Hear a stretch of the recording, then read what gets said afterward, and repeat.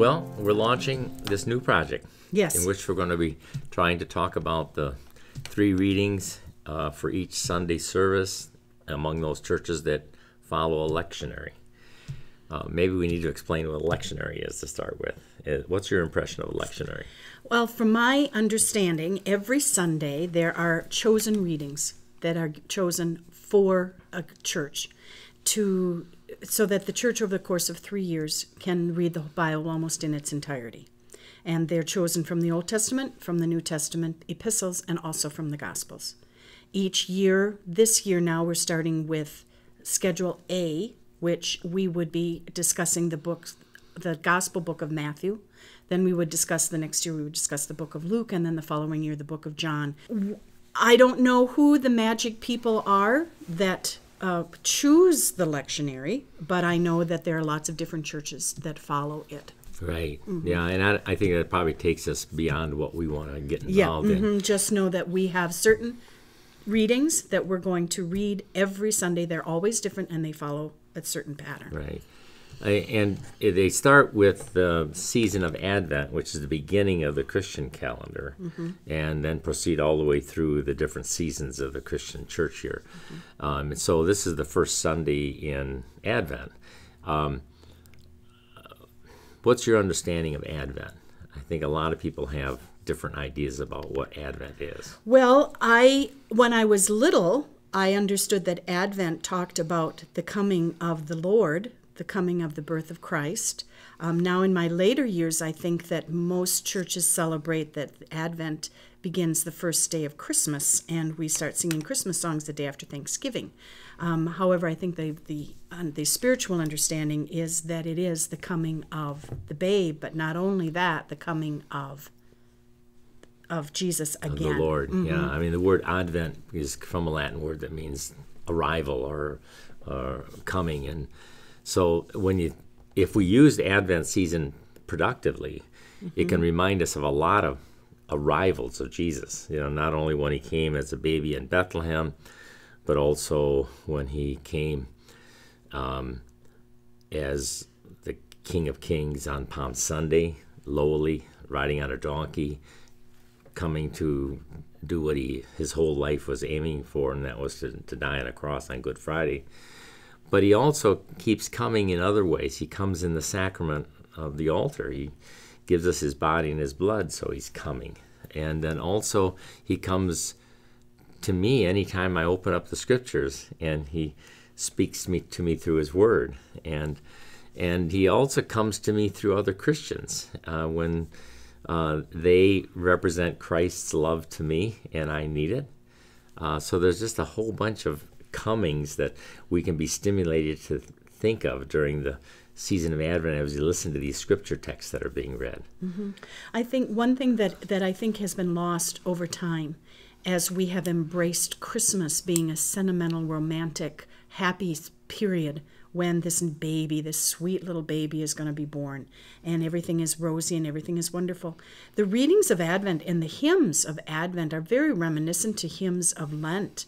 The tone is somber that this baby is coming, but this baby isn't coming for necessarily a happy life. The baby is coming and will live a life that will be fraught with danger.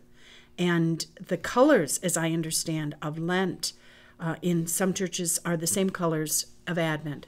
The color purple for Passion is the same color that's used in some churches for Advent. That there's always an overtone of the shadow of the cross is over Advent as well as a lot of other things.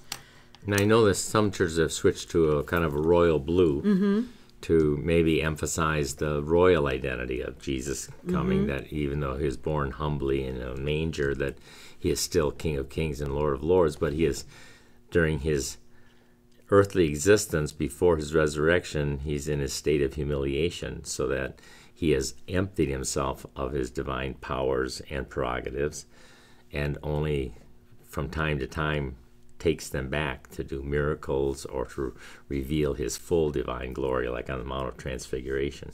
So I imagine it depends upon which emphasis you're going to focus on during Advent. But both of them are there in Lutheran churches. Yeah. Well, let's take a look at the first text, which is the Old Testament prophet of Isaiah, chapter 2, verses 1 to 5.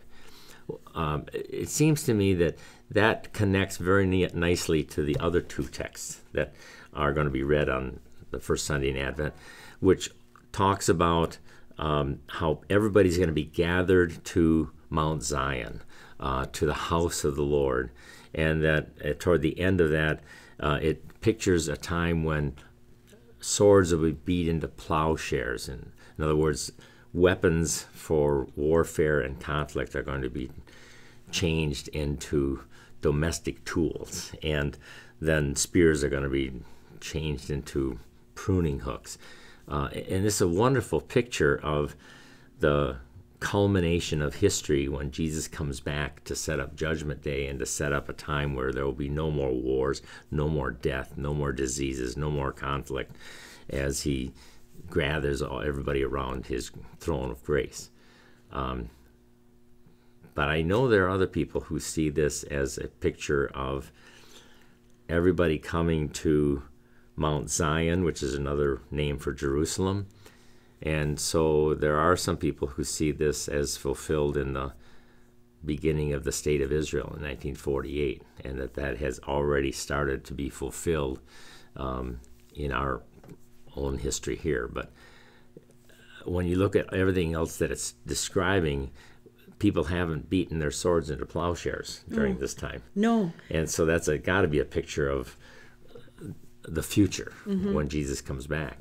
It seems, and you have to correct me if I'm wrong, but it seems that the verbs, when I read them in the English translation, is that it is an intentional act, that someone will take their sword and will turn it into something else. That it isn't forced upon them, but it is a choice of people to choose peace. And that may be another reminder that these texts are not just localized or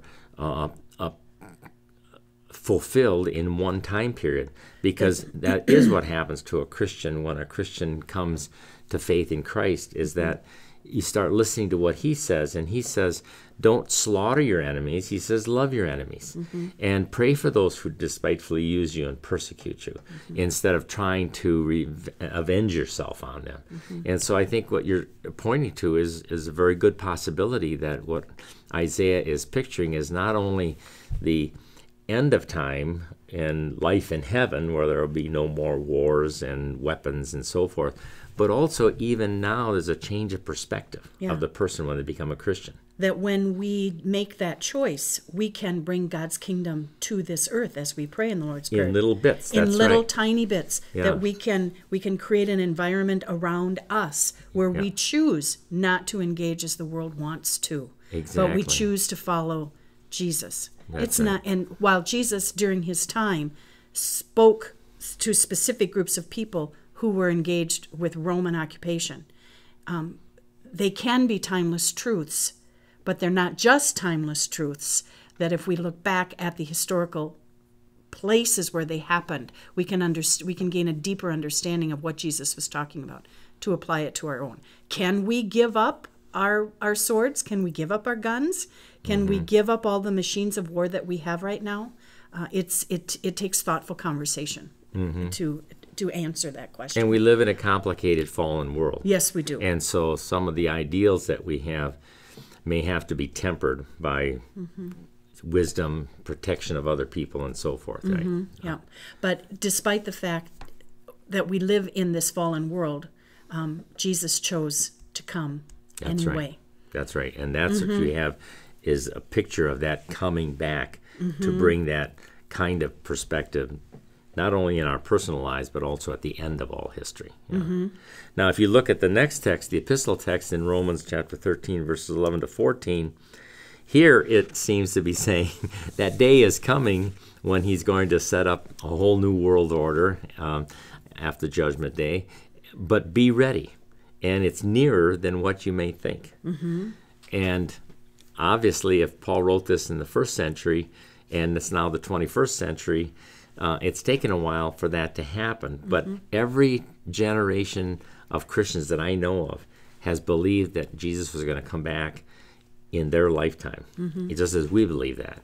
And so we live in a state of readiness.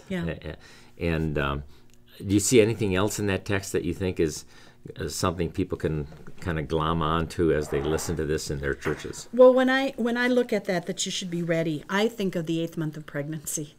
Okay. You got your bed ready, you got the room ready, you bought some diapers, you got your bag packed, but that baby can come early, that baby can come late. You just got to be ready. Okay. And there's a certain tension, of course, that exists because if you're working a full-time job, your employer wants to know, well, when's that baby coming? Well, I don't know. And there's that tension, a preparedness, but yet a not fulfillment because you're just waiting. Okay. And that's, I think, what we all live in is that state of, well, I'm not going to stop living because Jesus isn't here yet. But man, I better not be.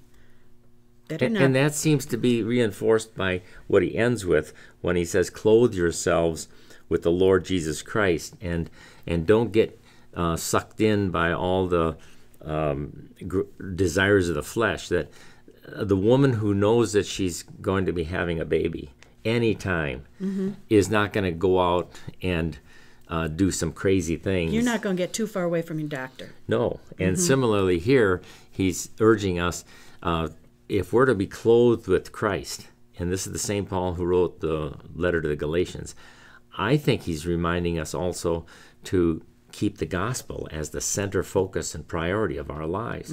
Because he says in Galatians, as many of you as have been baptized into Christ have been clothed with Christ. And so the best way I can be ready for the coming of Jesus is to have the gospel soaked into me so that I know I will be acceptable to Jesus when he comes back, not because of how ready I am, not because of how much I'm doing for the church or how much I'm reading my Bible. It's because of what he has done for me. And so my readiness is really dependent upon what he has already done for me. And the gospel keeps reassuring me of that. I think what Paul is here urging us to do as we listen to these words from Romans 13 is keep the gospel in your consciousness. And don't get sucked into thinking that you're going to be acceptable to God because of something you're doing or your lifestyle or something like that. Yeah. And he's writing to a church in Rome. Yeah. Rome. Yeah. The pinnacle of debauchery and cruelty and power and wealth. Yeah. That you don't rely on that because you've been clothed with something else. Yeah. You've been chosen for something else. Right. Don't lose sight of that. Don't lose hope. Don't lose hope and don't lose heart. And the gospel then connects with these two readings by, again, reinforcing the message of being ready because you don't know when the final return of Christ is going to occur. And so in Matthew 24, Jesus keeps urging his disciples, you don't know the hour. In fact, not even the Son of Man knows the hour. And that's obviously a reference to himself. And that has caused some people some really great concern because how could Jesus, who in Matthew 25 is pictured as being on the throne on Judgment Day, not know when that day is going to happen? And it takes us back to understanding that during his earthly existence, he was in a state of humiliation where he emptied himself consciously of his divine powers and his divine abilities unless he wanted to retrieve them for a particular purpose or miracle. And so he can honestly say, during this time, I am not aware of when the end of the world is, but when I'm exalted after my resurrection, you better believe I'm going to know when it is. And we don't know when it is. And so we have to constantly live our lives ready for it to happen even today. Yeah. But we also can't let it consume us. That's right. That we can't live our lives wondering when it is, planning when it is. We just have to be ready and give up that knowledge, give up the pursuit of that knowledge, because somehow it's going to bring us security to know that we're going to die tomorrow? Or do we just live today to the fullest and honor God in everything we do? And the image that he uses in the middle of that text about one being in the field and one taken, the other one left, and a woman grinding grain with a friend, and one is taken, one is left. It is a reminder that not everybody is going to make it to heaven, and that there will be those who are left. And you ask yourself, well, what did they do that made them part of the unprivileged, that they can't be chosen? And it doesn't have anything to do with what they've done. It's whether they have received what Christ has done. And so it's a constant reminder, again, to be ready for his return, not by doing something or by offering something, but by receiving the big something, and that is his grace, his love, his mercy. And if you're rooted in that, then the Holy Spirit has his own way of growing fruits of faith out of that, almost effortlessly. So those three texts kind of fit together pretty well. They all have a thread connecting them, and that should be an interesting thing for people to look for as they listen to these three texts in their church services. And see how they're imitated perhaps in the next couple of weeks. We have 4 weeks of Advent, so we have texts that are based on the similar theme, and we'll see how they play out as we approach the birth of Jesus. And maybe the other question people can ask themselves as they listen to the text over the next 4 weeks is, which coming of Christ is being emphasized in this text? We've seen the coming of Christ at the end of all history, but we've also seen that there are references that could be inferred from these texts referring to his coming into our lives too, through baptism and other ways. And so it'll be interesting to see, okay, how many different nuances of Advent do the scripture readings portray for us in the next 4 weeks? Yeah, that could be kind of fun.